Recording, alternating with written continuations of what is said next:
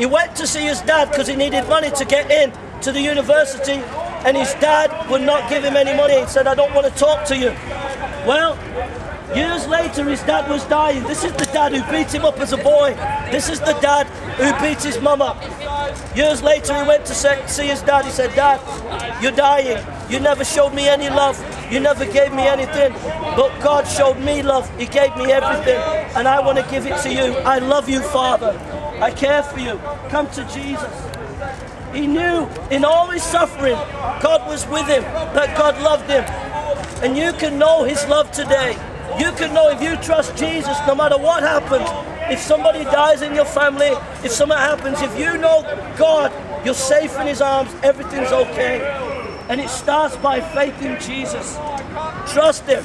Even your setbacks and your disappointments, God can turn it for good. God bless you. Bless you. So trust him while you can. Trust him. Have faith in him. Why did Jesus die? Why did he die?